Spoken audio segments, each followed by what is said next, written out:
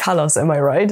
I think I've said this before in my painting my furniture video, but I really like painting, but I don't actually know that much about it. It's just with every arts and crafts related thing that I do, it's just art supplies and pain and chaos. I just no plan, head empty, just paint. So I thought, why not for once actually take the time and learn at least one crucial part of painting, colors. Very nice. Because right now I would probably think that, I don't know, choosing red for a children's hospital might not be the best idea. But then again, what do I know? I mean, it's basic color theory. Red stands for energy and power and leadership.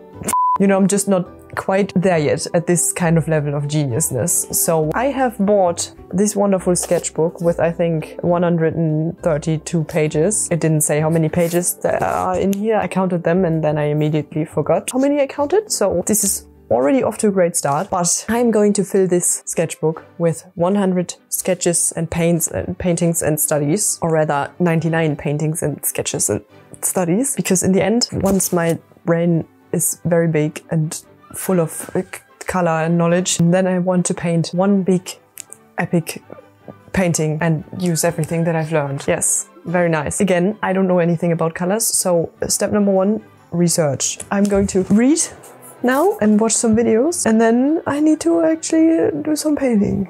Yay!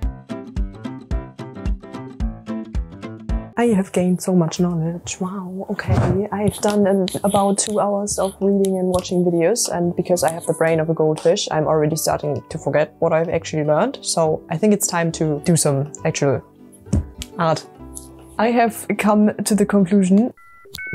What did I do? I have come to the conclusion that there are 3 things, main things that I need to learn. So I forgot the word that I need, and I also just got a scam message. So that's always very nice. Divide, that's the word I needed. Okay, I divided this whole painting learning thing into 3 phases. Phase 1, values. That's the first thing I'm going to learn. One of the exercises I have from this book thing I have is this. So you just take a simple object and then paint it using only 3 values. So black, white and gray. That's the first thing I'm going to do. I need to find a simple object. I don't want to use an apple because they use an apple and I wanted to use my own thing. So let's find a simple object now. I have found the pumpkin. It's fake, it's not a real pumpkin. But I think this is kind of perfect for what I want to do. So this is my apple now, and I'm going to paint this using only black, white and gray with different lighting scenarios. Okay, let's get to painting. Yay, I'm going to sketch this now. Ooh, okay.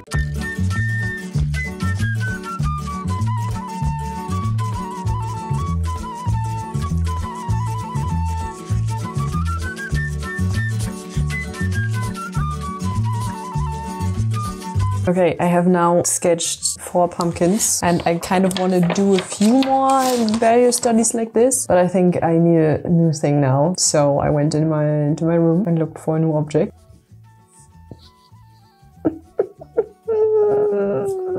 Remember him from last video? I'm still not over how amazing he is, but he's going to help me with my value studies now.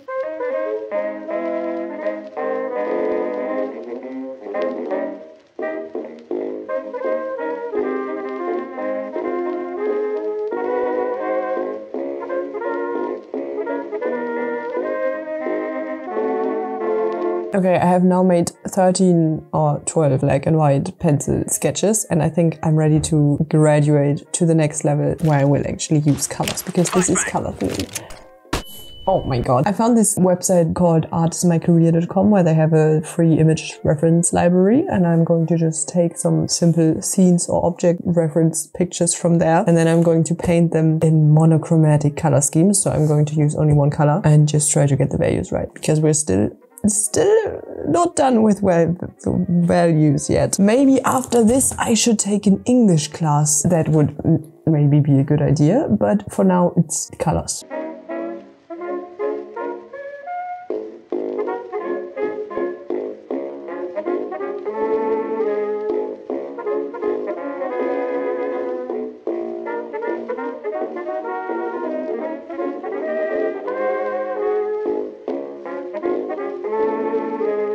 Phase 1 is complete. Say hello to my birds.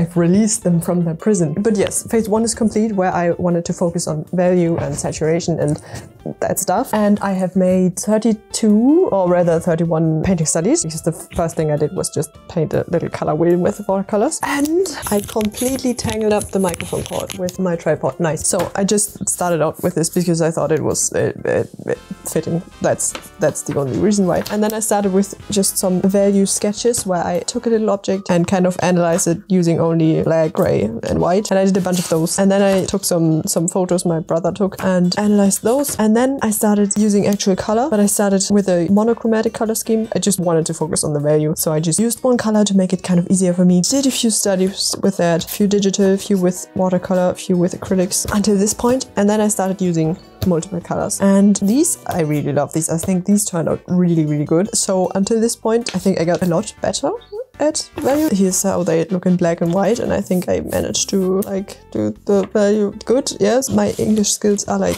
up there. But yeah, I've kind of realized that I really enjoy drawing apples, so maybe I will just do that from now on and never draw something else ever again. Did a few digital ones, leaves. Here I realized that combining red and green is kind of hard. I don't really get these colors. I think this is just way too saturated in general. So I did this with acrylics, and then I did this with watercolors, and I think the one with watercolors turned out way better than the one with acrylics. And then it started to get worse again. I did this orange, and this was supposed to be I forgot the word, but this, yeah, not that great. So here it started again getting progressively worse. So I think it is now time to concentrate on something else. I think I've got the values down. I think probably.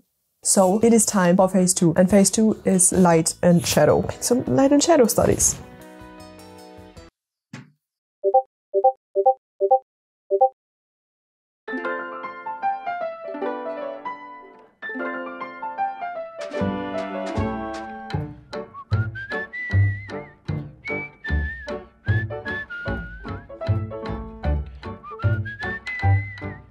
Slab sketchbook. This bad boy can fit like 5 light studies in it, because I kind of ran out of ideas of what I could sketch out. But I started with a watercolor light, and this is supposed to be like, I don't even know what this is supposed to be. Yes, we don't talk about that. Then I made 2 digital ones, and I do like them. They kind of don't look great printed out, but once I finished all the 100 paintings, then I will do an entire sketchbook tour, and then I will insert these digitally, because my printer isn't printing. Candle with acrylics. This is also painted digitally and also looks way better digitally than it does printed out. But I really like this one. This was a picture my brother took, and I did a little painting study of that. 2 apples, cold light, warm shadow, warm light, cold shadow. You know how it goes. We also don't talk about this. I used pastels, whatever they're called again, and I don't get them. I also don't get green. This is okay. This didn't happen. And then I did 2 cylinders digitally. Again, warm light, cold light, warm shadow. My printer also did not do these justice, but you will see them in the end, in their entire glory. Okay, and now it's time for the last phase, for learning some different color schemes. I have 56 painting studies left to do before I can make the grand final painting, and I want to dedicate these to learning different color schemes. So I'm going to take 7 simple scenes, whatever, paint them 8 times with 8 different color schemes, these right here with these, and then I have 99 paintings. So let's do that now.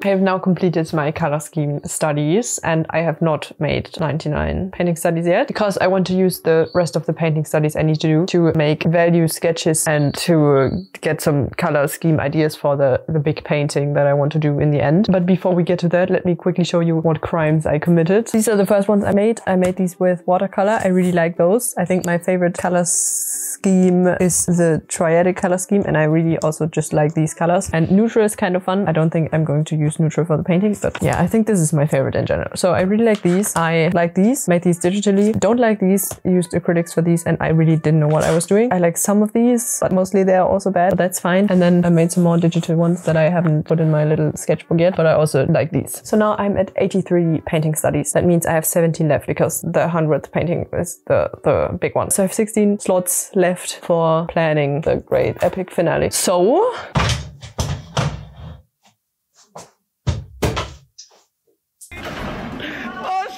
behold my painting. I call this light. Okay, I now need to think of something I want to paint. I definitely do want some light filtered through trees because I just think that looks nice. There's a photo I took 2 years ago on a hike, and I think I'm going to use that as kind of reference and inspiration because I am really bad at perspective and also really bad at thinking of ideas or scenes.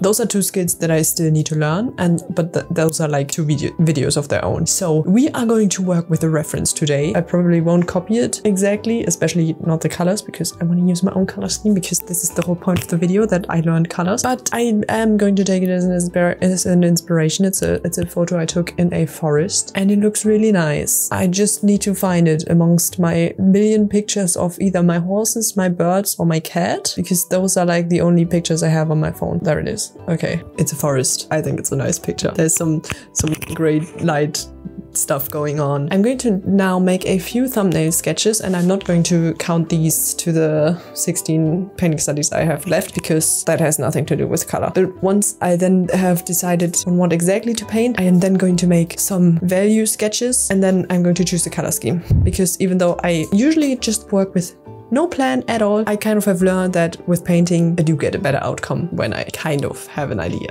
in my head. So let's plan what we are going to do with this nice and empty canvas now.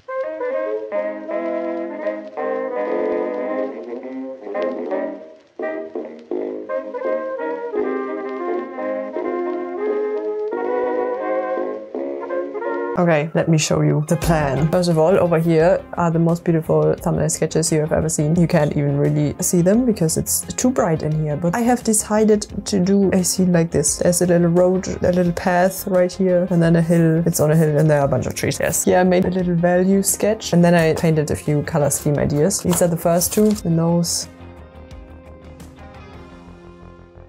I made 15. And now I can't decide which one I want to paint. I asked my family which ones were their favorites, and they all told me completely different answers, so that didn't really help. I have a few favorites myself. I really like this, but this is just normal forest colors, and I think that's a bit boring. This is also one of my favorites. I like this, and then I also like this, and this, and this. I think I have a slight favorite, and that's this one. I like it. I think I'm going to choose this one. So now we have to get this onto here. Yay. My setup is very professional, very nice. We got my canvas and this thing. I don't know what it's called. We got it right here, just standing in my room in front of my door. And then I have a bunch of random stuff on the floor again, and my little table that's usually next to my bed. This is way too small, but we will manage. You don't need a very big, nice studio to paint, to create beautiful things. You just need a lot of determination. Okay, let's start actually painting. I'm kind of nervous. Let's go. I present to you orange. I started with a layer of orange because I want my scene to feel really warm. So I started with a warm color, and I realized that you couldn't see a thing because I was standing directly in front of the camera. So now I have to figure out where to put you guys. Maybe if I do this. Rise, my children. Okay, up to this point I was actually kind of confident that I can manage this, that I can make a nice painting, but now I'm not sure anymore, because you don't know how often I had like a very nice, beautiful idea in my head, and then I tried to paint it and it looked like a garbage can. One of the big problems always was color, and we learned color this week, so surely it'll be fine.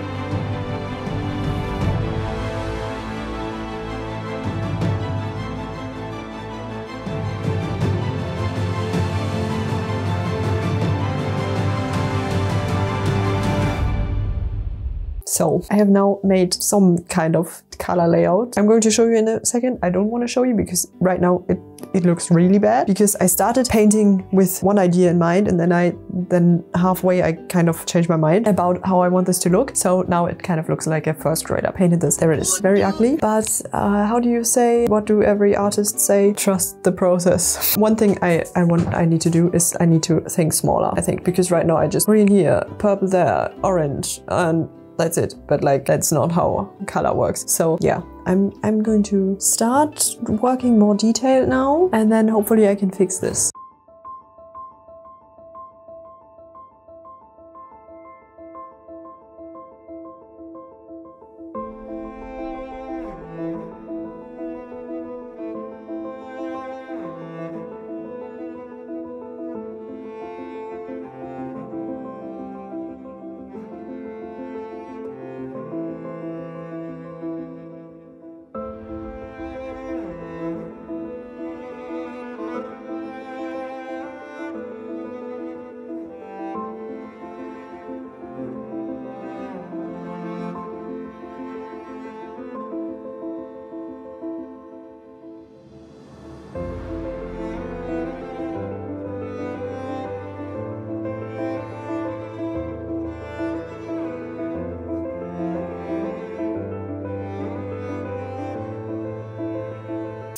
Good evening.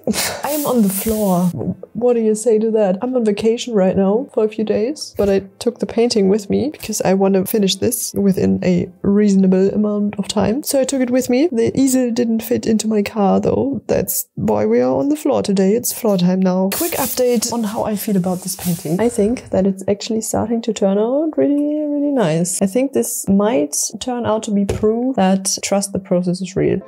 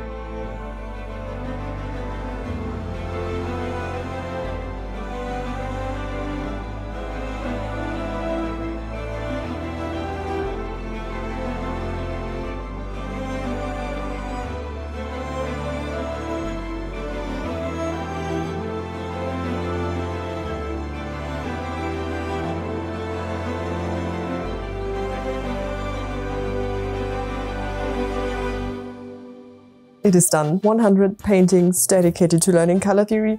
Check. Actually learning color theory, sort of check. Before I give you my final thoughts and also my thoughts on the painting I made, let's first of all take a look at all the 100 things I made. Time for the reveal.